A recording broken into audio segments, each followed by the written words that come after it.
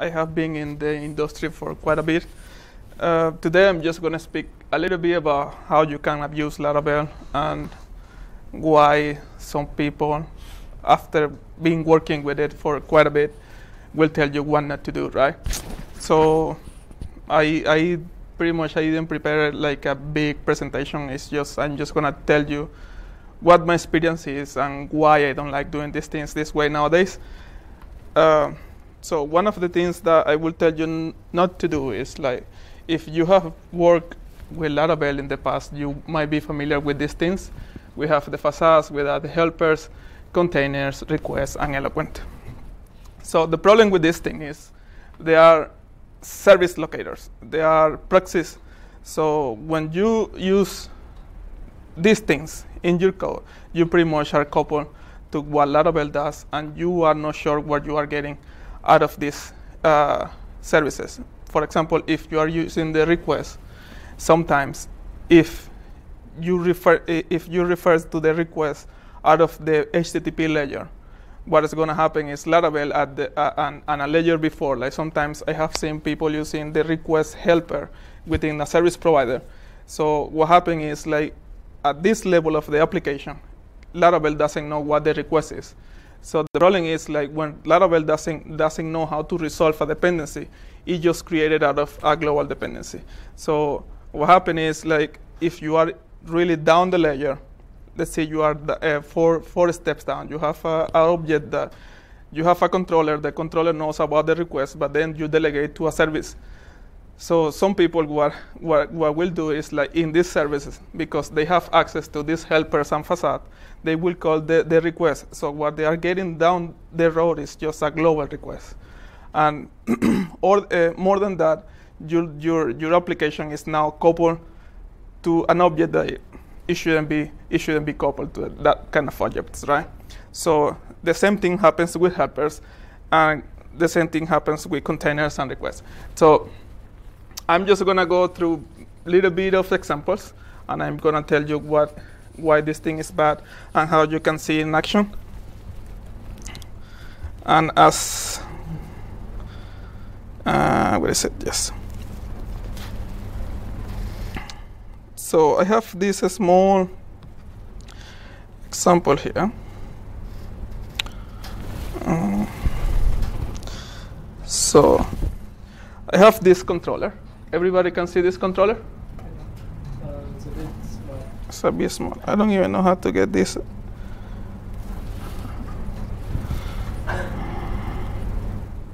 And I think if I do it, yes. So you guys can see it, right? So as I said, like, if you have worked with Laravel, you can do it. You can access the Laravel services through the helpers. You might achieve the same thing doing this.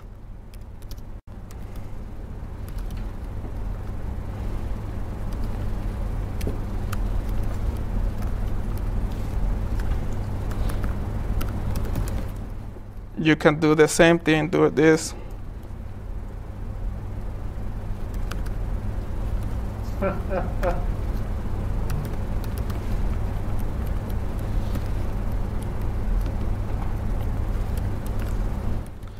You actually can do the same thing doing this.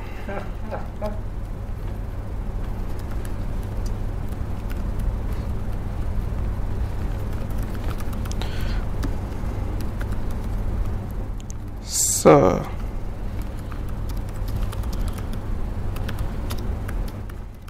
and so on, right? So there is a problem with the Laravel community nowadays. I would say the Laravel community, because the people who really lead the project, in this case, we have Taylor, we have Jeffrey Way, and we have everybody. And they will tell you that this is right. This is the correct way to go, and this is what you should be doing. So the first thing to understand here is, like, if we drop down a little bit down the road, like, if you go to the unit testing level, it's like when you try to unit test this particular piece of code, you are not able to do it. The only way for you to unit test this particular piece of code, if it's you go, and of course they will provide you with the test case class. Are you guys who are familiar with Laravel now here? Few people, okay? So for the non-Laravelians, so Laravel provide a test case. It's just a small wrapper for their application. Actually, we can see it here. If I can find it, yes. So they just bootstrap the application and they just give you an application. So what happens is, like, in a unit test, to unit test your code, to test your code, actually, you will need to boot the application. So this is not a unit test anymore. And no matter what they can say to you, this is not. So why? Because when your test or your code or your particular object knows about the whole application, it's not a unit test anymore, and it's not good code anymore. So what you can do to test this yourself and see how coupled to Laravel you are, you can just create a dummy test, and you can, of course, extend from the PHP test case. Who is familiar with PHP unit here? Good. So when you extend from the test case that the PHP unit gives you, you don't have access to this kind of stupid things anymore. So then you will be able to understand what the issue is here. So if we try to call, let's call, I have this small test. So this test is extending Laravel, and of course is making use of this refresh database trace that is just, it runs the migrations every time we run the test and so on. So if we hit the route, what route we're heading, what is this? It's here. Huh. So 1 second.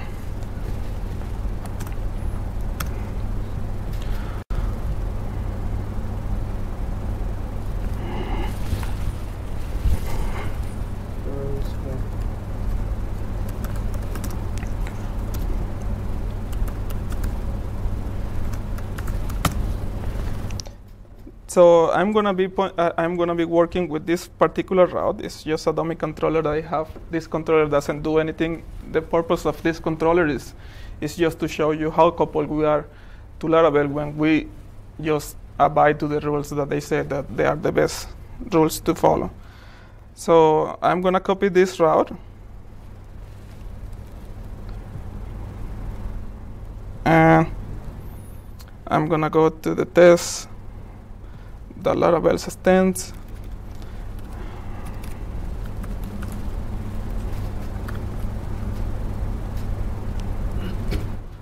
So if we run this test, if we nearly look, I mean, you see that the test is passing, right? Why is passing? We are just asserting that the code that we get out of the controller is at 200. So every response that Laravel gives you with the then controller is just transformed to a 200. So we can see it here. Here. Yeah, let's copy this. Actually, I meant to use this one. So if we run the test, okay, we have a 500 now. The config wasn't spelled right. Yeah. You see? Add config, yeah. Line 19 also. Config. Line 19. You went past already. Yeah, config isn't spelled. Cool. Let's just forget about this one.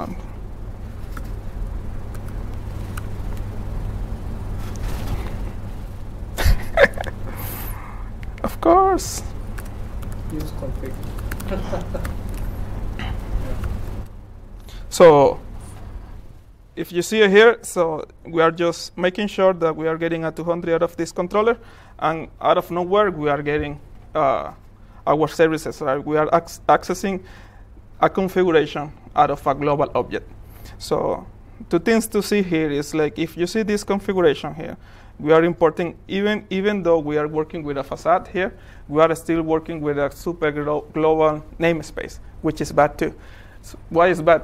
Because when the service container, how it works in Laravel is like they will register all these facades for you automatically when it's bootstrapping. So this is going to be safe in the cache, and you will have access to these services out of this global configuration.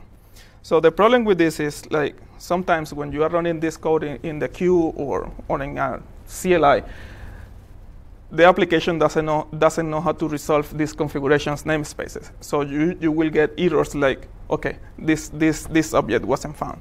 So this is the first step. So if you really want to do this way, you can just make sure you import the whole namespace, and you should be good to go. So you are not good to go there. Support slash Versailles. Oh yeah. I don't use them. Yeah. I think when I use just PHP Storm, so it doesn't for me. So that's the first step, right? So something to see and to understand here about it is if we drop down a little bit on what is that code quality and what an object should do is, like, every dependency that an object is going to work with, it should be injected through the constructor.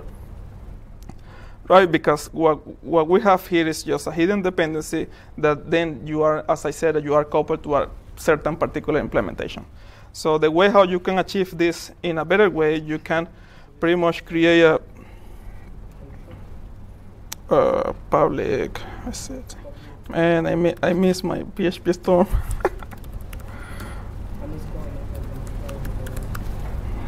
Construct.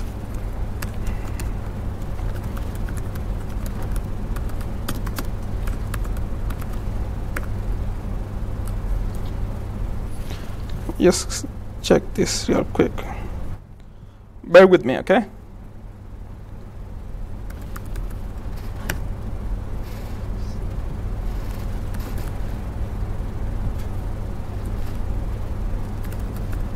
Dependency injection. Oh, okay. Check console. Lol.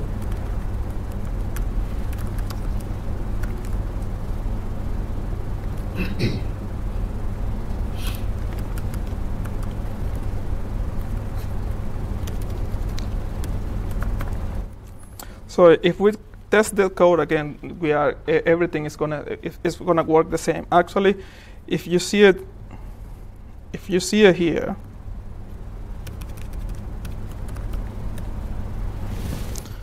so let's just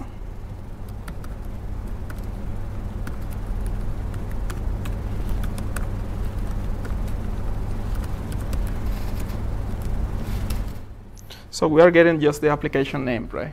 We can achieve the same information. We can do it with the facade, with the container. So, but you can actually do this in a different way. So we have the dependency there,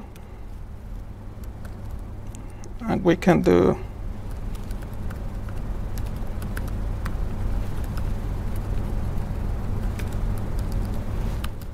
and with any log we have the same information. What is the difference here? The difference here is we are working with a dependency injection. Now we have a way how to mock those dependencies where we are testing. So if we want to achieve what was your name again, my friend? Ben. What Ben was saying, like we can be like really independent from a framework. So if you are familiar with Laravel, so you can go to they have something called contracts. And you can actually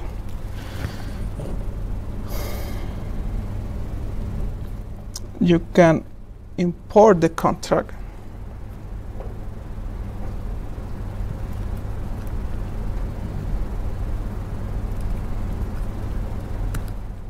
And with any luck, we can have it, the same thing. So as you can see, like, Laravel is an amazing framework. It is.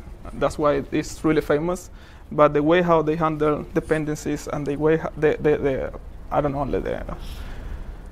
the habits that they are just promoting, they are really bad. So with this way, it's like we have a contract here, which is an interface. So if we implement this interface, we get the same result. So as you can see, we have 1, 2, 3, 4, 5, 6 different ways how to resolve a dependency in Laravel. But the best way is going to be injecting your dependencies through the constructor so you can have a proper composition within your objects.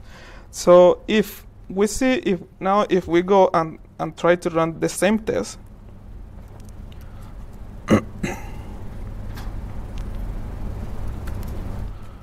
we are testing the same. Let's just try to test.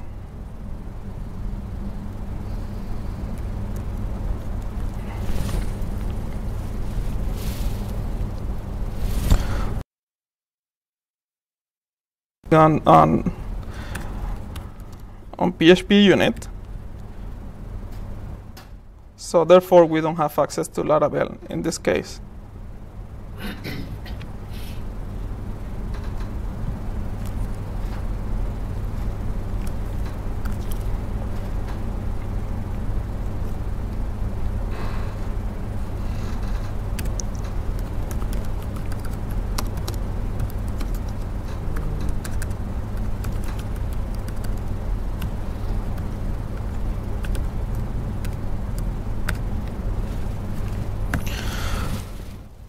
So it's the same. It's the same file,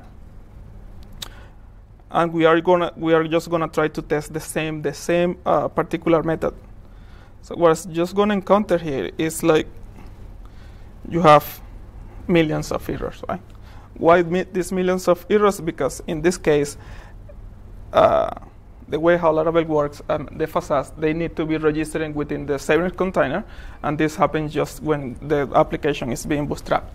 And so therefore, we don't have access to helpers, we don't have access to configuration, we don't have access to anything.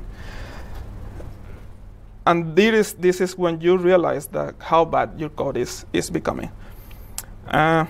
So if you want to fix this thing within the approach that we were talking about, we can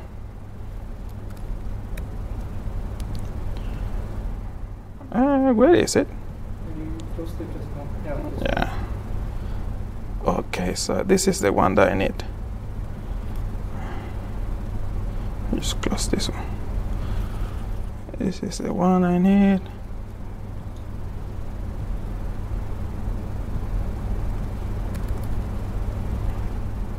Yeah. Okay.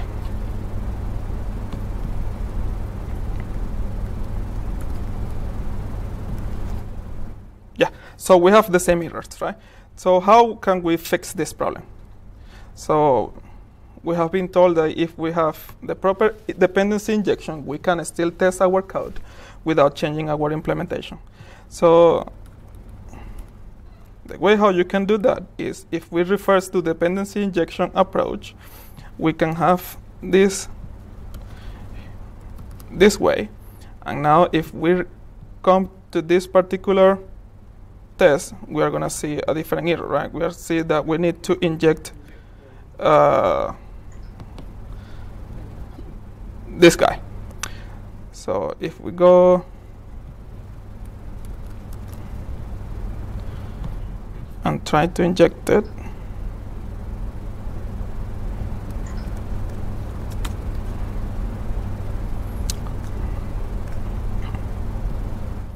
so I think it will work. If I it wouldn't work. So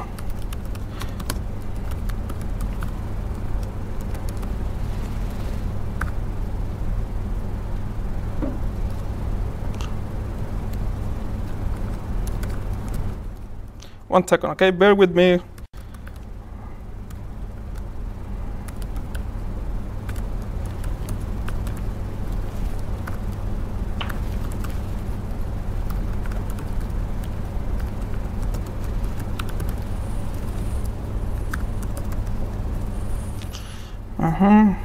So app name.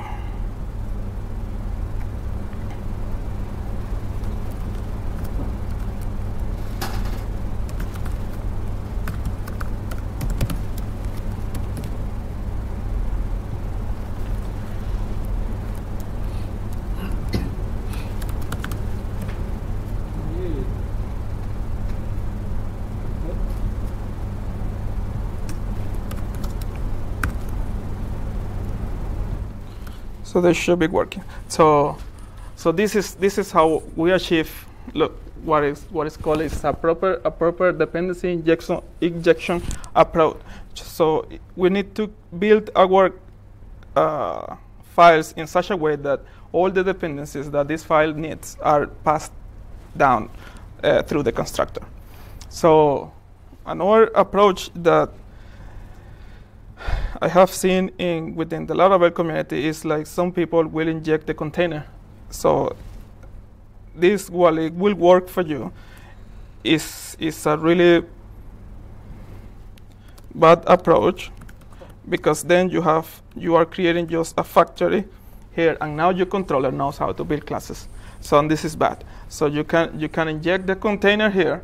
So while you inject the container, of course, the container is the Laravel container is an amazing piece of code, because it will resolve any object that you are passing in, and it will resolve your dependencies. But having the container here wouldn't solve your problems. So, but let me just give you this example.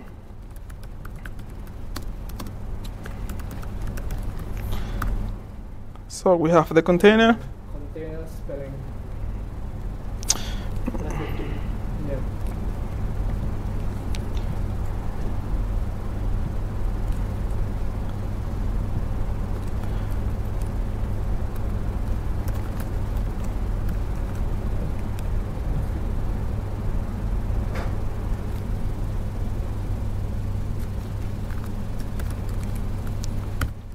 So we need to log if we check.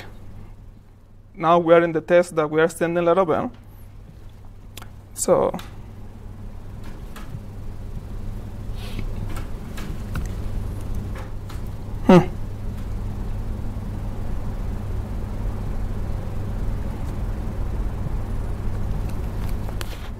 why?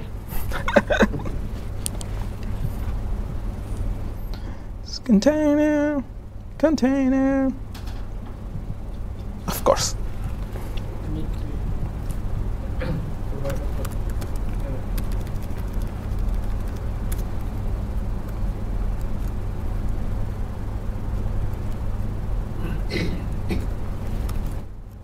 So you see how we can actually access the dependency to resolve our configuration file object.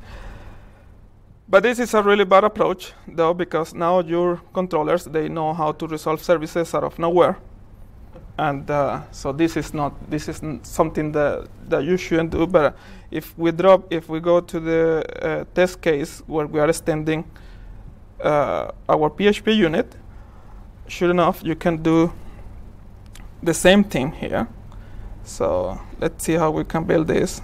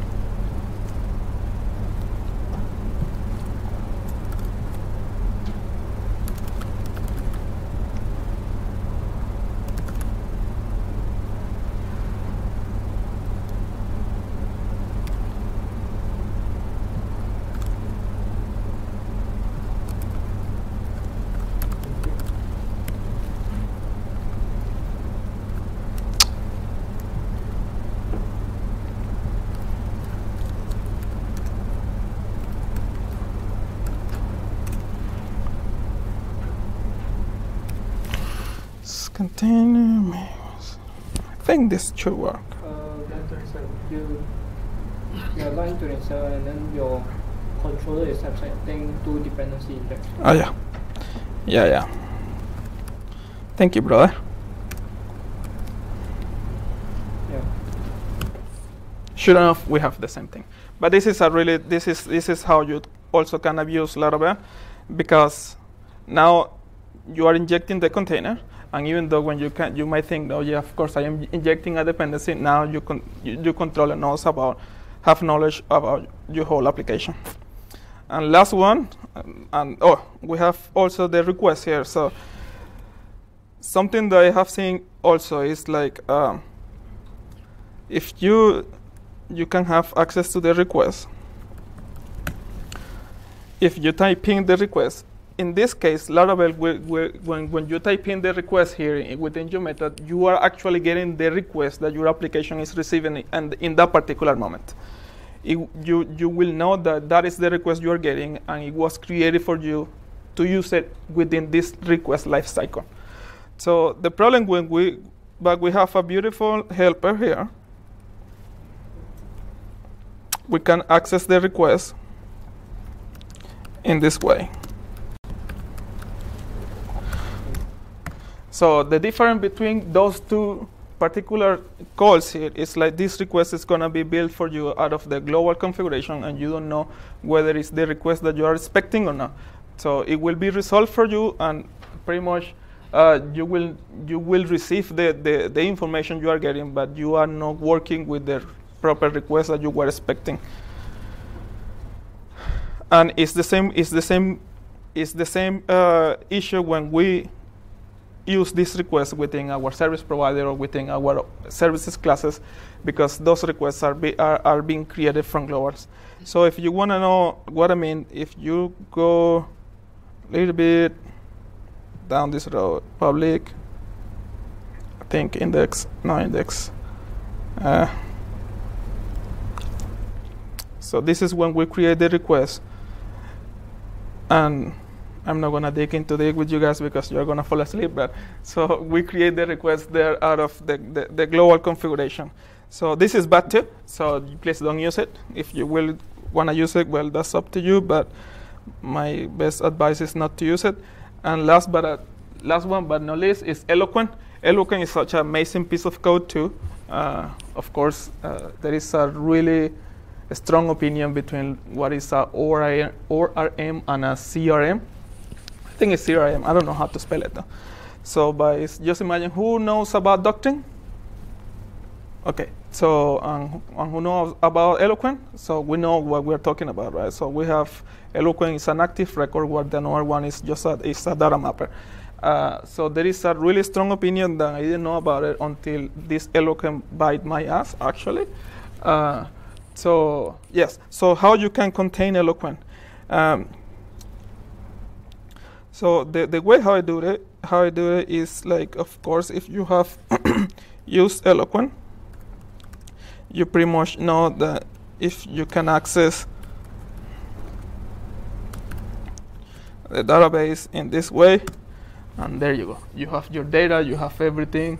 Everything is super nice, and you can do things like, even though the thing is like in this particular field, if you see it there, you might assume that it's a Boolean, but it's a Boolean value, right? But because we don't know what we do is Eloquent works with a mutator. It's called set attribute, so it doesn't know about types.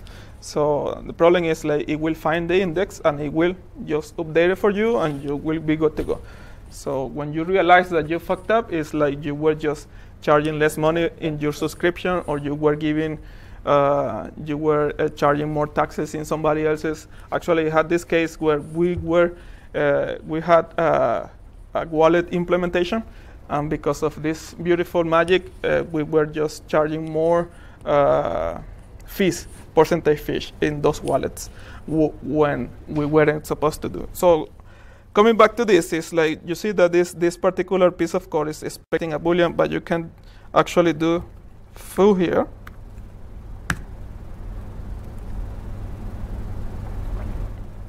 I don't know what this is.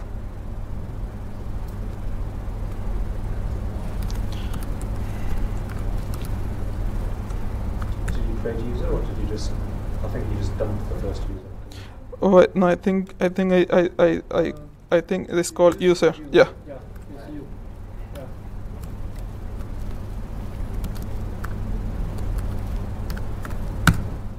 So there you go.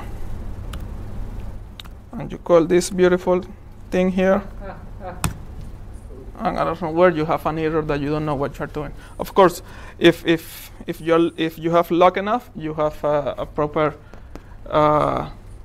constraint in your database, so you are not going to update. You are not going to pass a string there.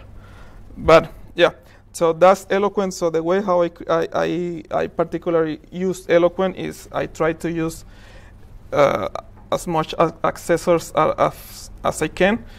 If we go to user, if I want to get the email, I wouldn't get the email out of the magic. I will create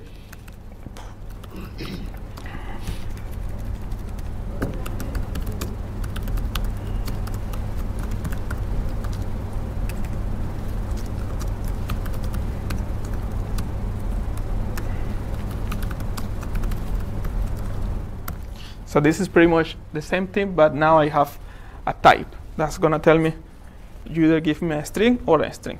So then you are just pretty much making sure that you are getting the proper data.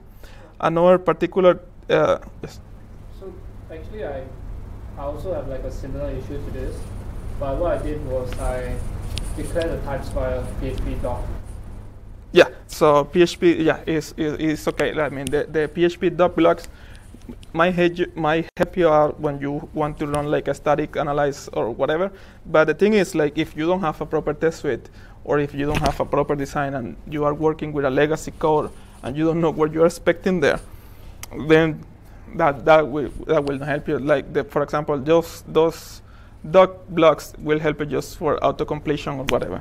So you might know. Actually, you can, if you're working with something like PHP Storm, if you don't have this method, you can pretty much declare the property here.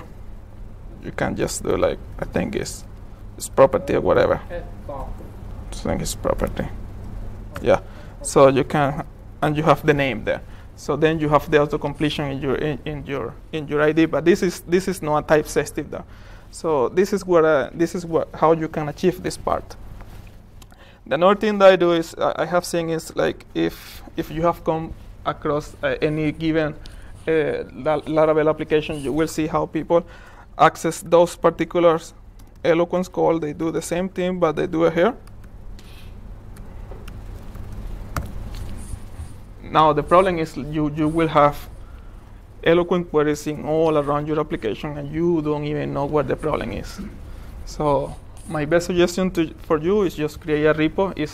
A repository is not a repository parent. Like we know, like people who knows doctrine knows what a proper repository parent I'm talking about. But we can actually encapsulate Eloquent logic behind a wrapper for us. So you can pretty much get, let's say you are injecting the repository, you can have repo,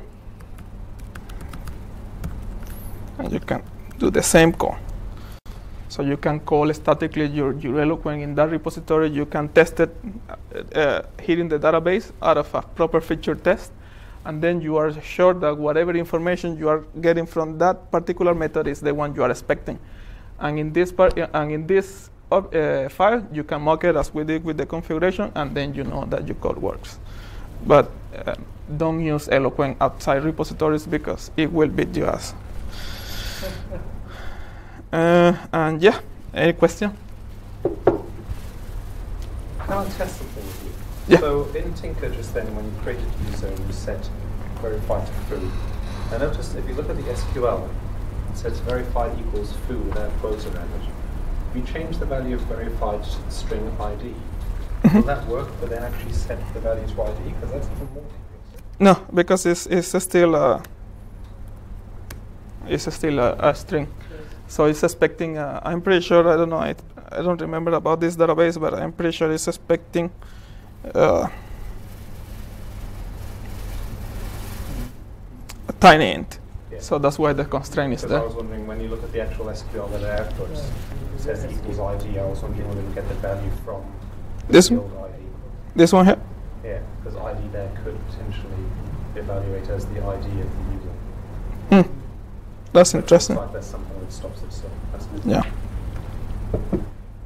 So yes, so something that you can do is here, if you are expecting tiny int, I don't even know how big that goes, but let's say you have your verification and you are thinking like, okay, I am going to allow 1 for the user is verified, or 0 for when the user is not verified. But you can do pretty much this. Which is going to be 1.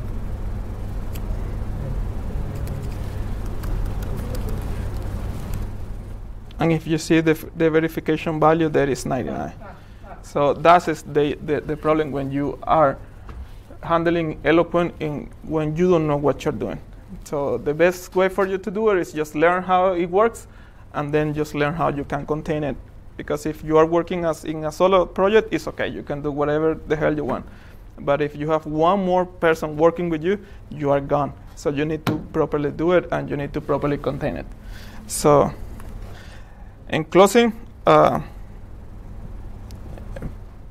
there is nothing bad for this approach, to be honest. The strong part of Laravel, and actually why they gain the adoption, is because of this. This is a really onboarding process, but you shouldn't do it. So just learn how it works and just try to go under the hood, and then just hate it as much as possible. Alrighty, thank you. Thank you guys for the talk, and here's your... Oh, my last one for the year. I have... Presenters have flashes. Picture.